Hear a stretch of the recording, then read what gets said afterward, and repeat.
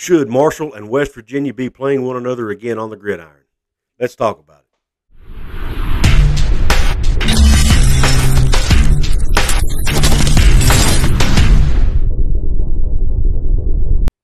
What is up, college sports fans, fellow members of Mountaineer Nation? This is Coos, and welcome to yet another edition of Coos' Corner. And I'm here today to pour you out another shot of college sports content. If that kind of content is for you, please hit that red subscribe button if you haven't yet. Please hit the thumbs up on this video if you like it. And please share it with all your college sports loving friends. Let's get on with the show. A couple of days ago, I was scrolling through Twitter, and I see a retweet by my good friends over at earsnation.com. By the way, Ears Nation is the owner of earsgear.com. Link to earsgear.com is in the description box. You can buy a cool shirt like the one on the screen. Also makes many other designs. Hit the link in my description box. Use promo code COOZ, C-O-U-Z, in all capital letters. You will save 20% on your purchase. But anyway, my good friend over at Ears Nation did a retweet of a tweet originally put out by a gentleman named Ben Westfall, who I don't know, but I assume is a Marshall fan, based on his profile. Asking the question, should Marshall and West Virginia play each other? I thought, you know what? I'm going to pose this question to the Coos' Corner family. So I did it. I posted the poll on my YouTube page. Before recording this video, I checked about 194 of you had responded so far.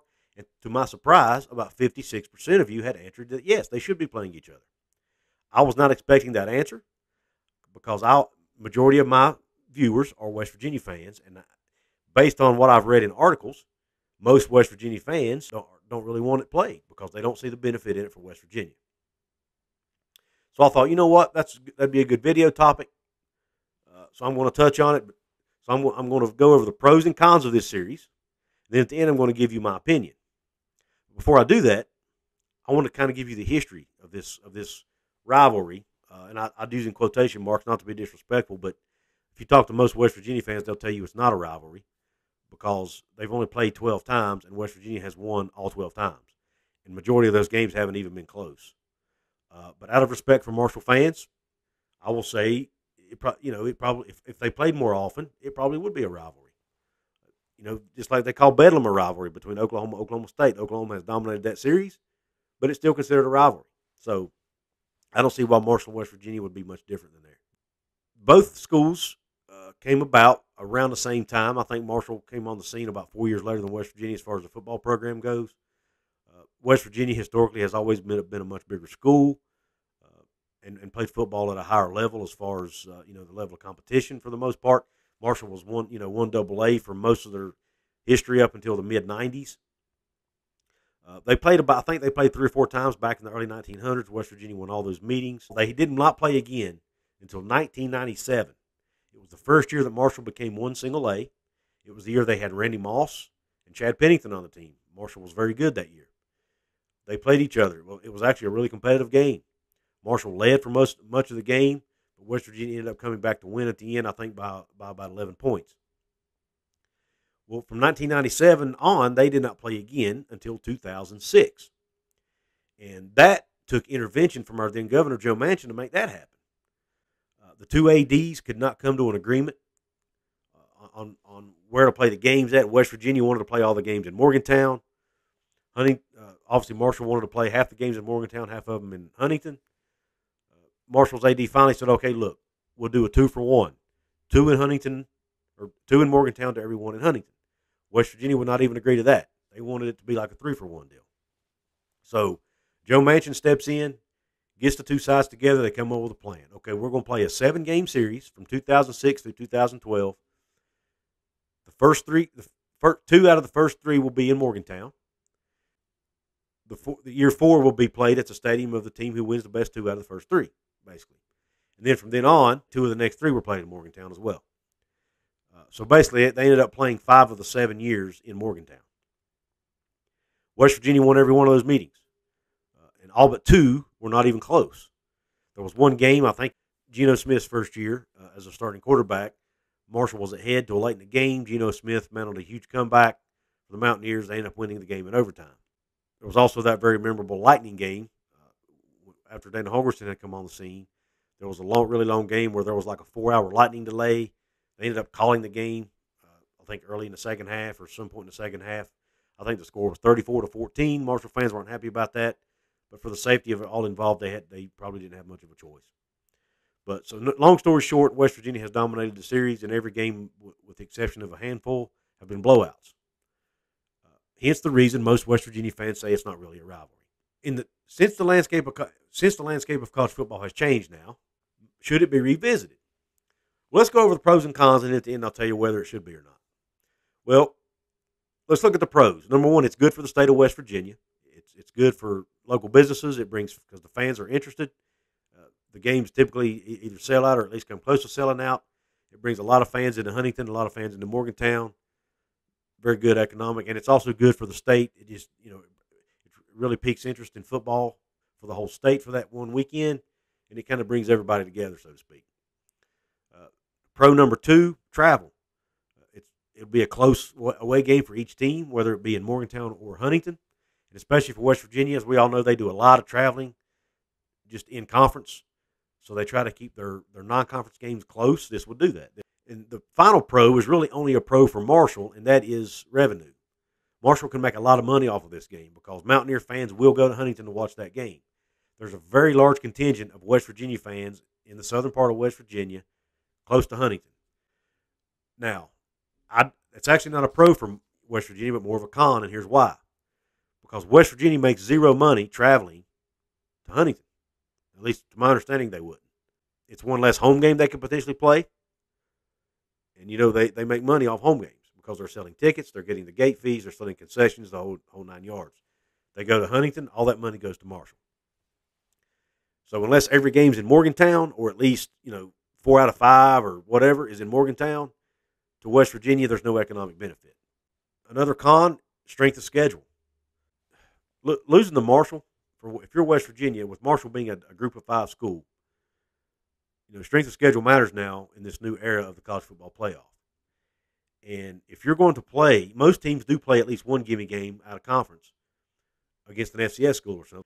Marshall's not a gimme game. Marshall would actually be some years Marshall would be potentially as good as West Virginia. I mean, heck, there's been some recent seasons where Marshall could probably compete with West Virginia, if not beat them.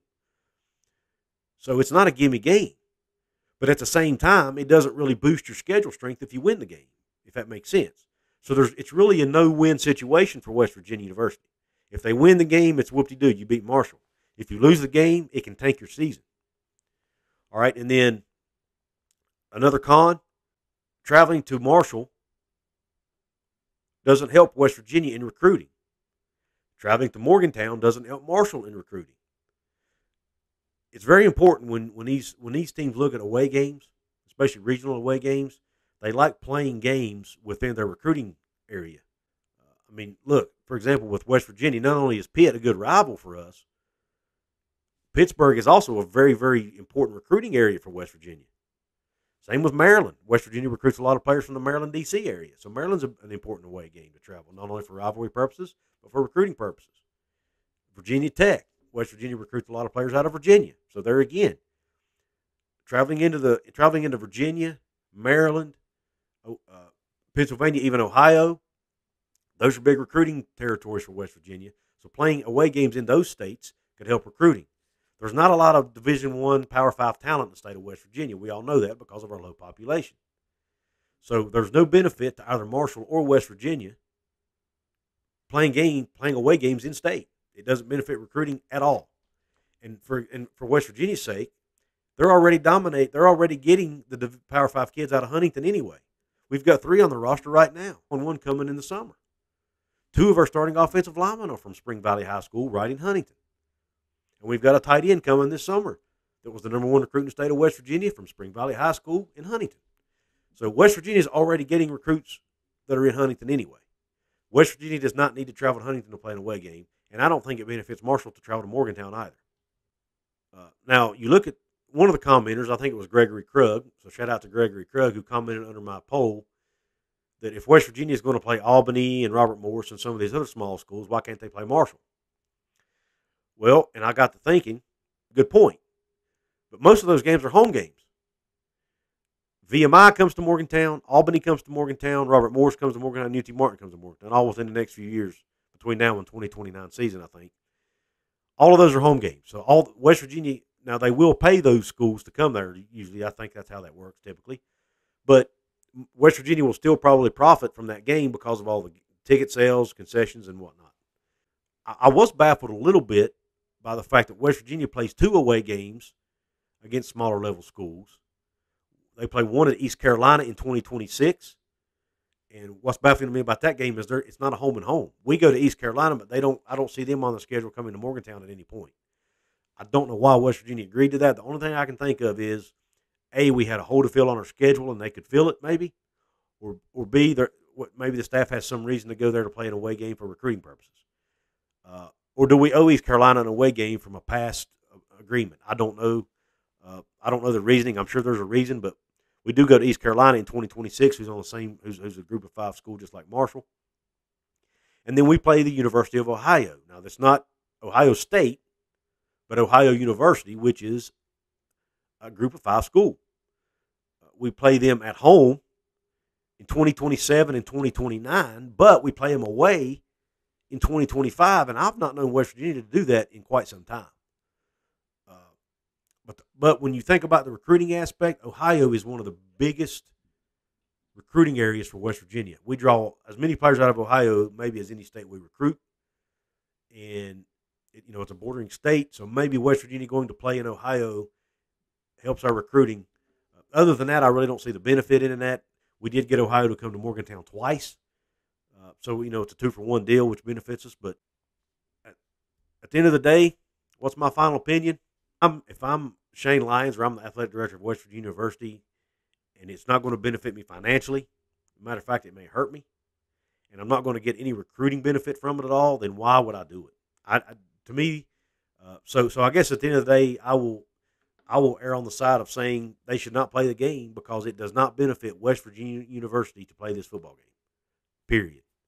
And in today's world, it's all about the greenbacks.